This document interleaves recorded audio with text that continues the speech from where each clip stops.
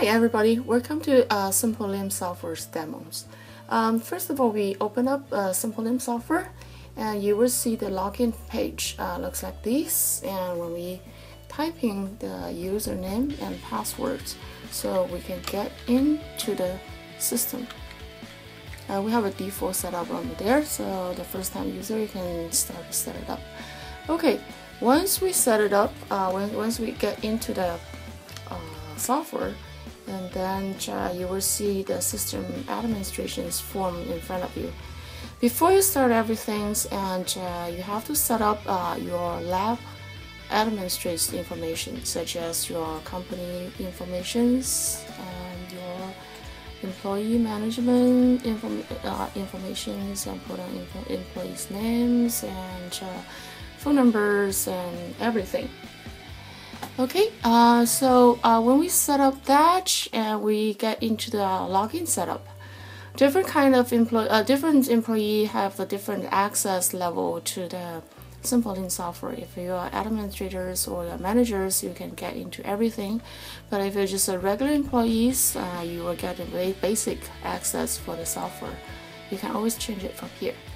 Okay, so let's do a basic setup for a workflow. The workflow presents your lab testing process procedures.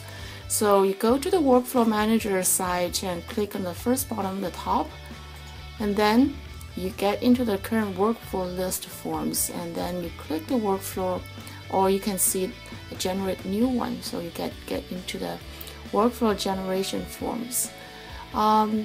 Here is that you can type in the workflow names and versions and tag and create a date and who created, who approved it, and what date you're going to approve it, and they can go through the process for the approvals and all those things.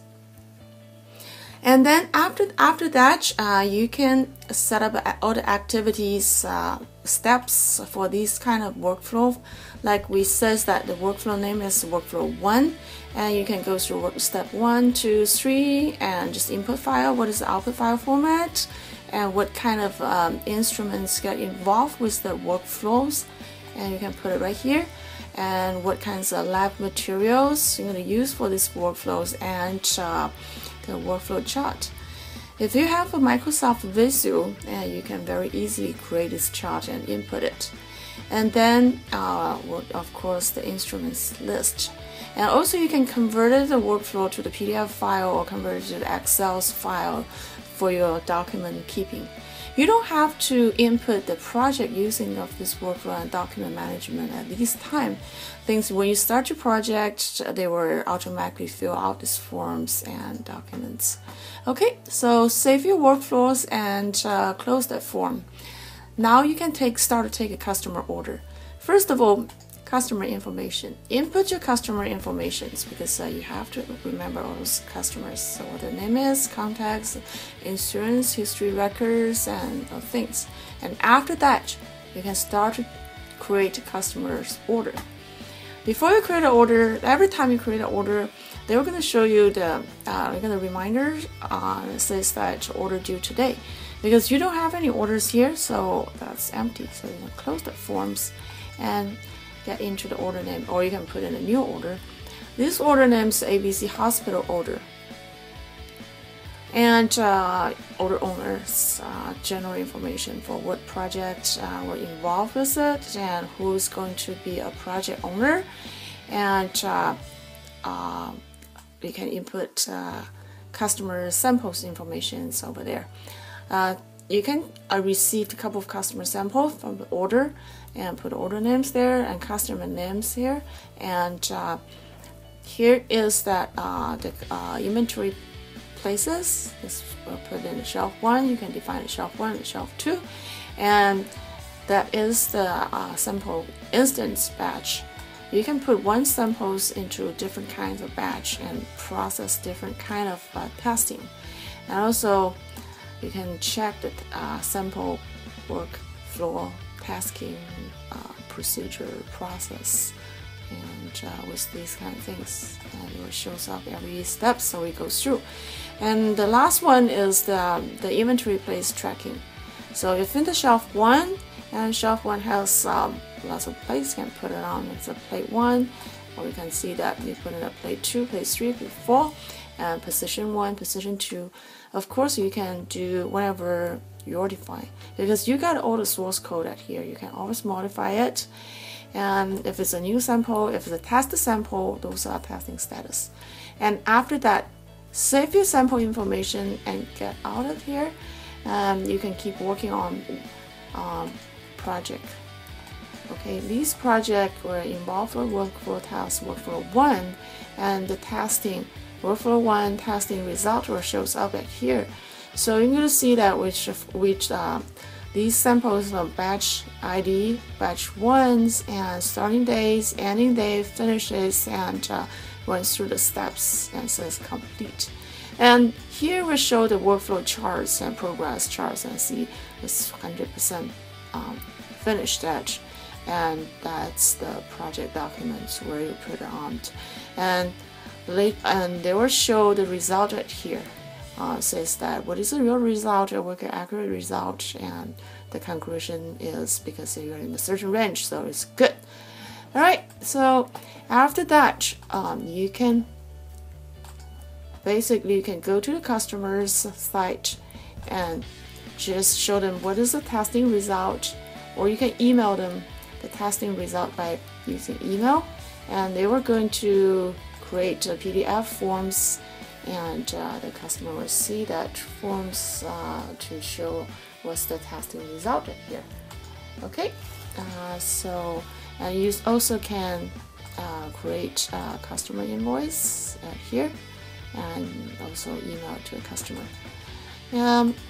Okay, and this is for whole process of test.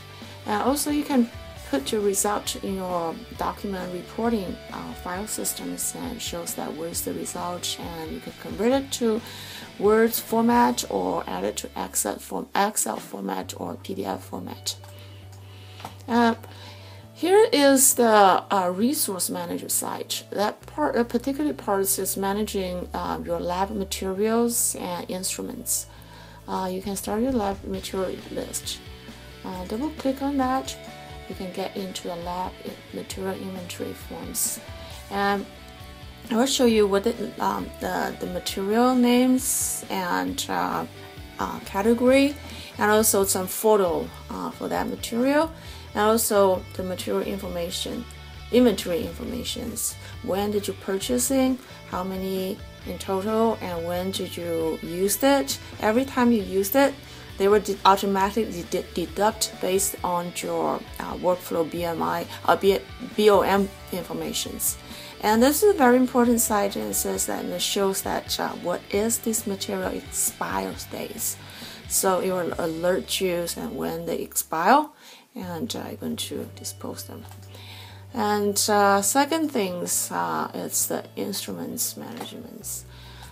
You can always double click the instrument name, equipment names, get into the instruments information forms. They will show you what is the serial numbers, where they're located, the names, and manufacturer's name, and you can even visit their vendors. And there's a photo right here, and who access that in equipments, that and what is the maintenance records. Here is the maintenance reminder. If it says you can set up the dates, and they will show up once the dates comes out. And here is the access records, and here's the output documents. So here's the instruments management, and also there's a material purchase order. So when you purchase the material, so you can go through the purchase orders and directly send a PO to the material supplier. Here is the supplier's name here, and we're also going to help you to manage the material suppliers information on the vendors forms. So they're going to show your PO record, when did you purchase what kind of material from these vendors, and also that's instruments vendors also. Alright, so that's pretty much what we have it here on different type of management system. And here is a It just like a dashboard on the front and shows you what is the order schedule, like a order due today, batch due today, unpaid orders, instruments maintenance reminder, and here is the material expire alert, and that's the current activity task. And here is the current working order, because we don't have any work orders right here. So yeah, that's pretty much okay. That's what we have it here. And again, this is the Microsoft Access based software. It's open source software, so you can basically modify it or update it based on your system needs. And thank you very much for watching it.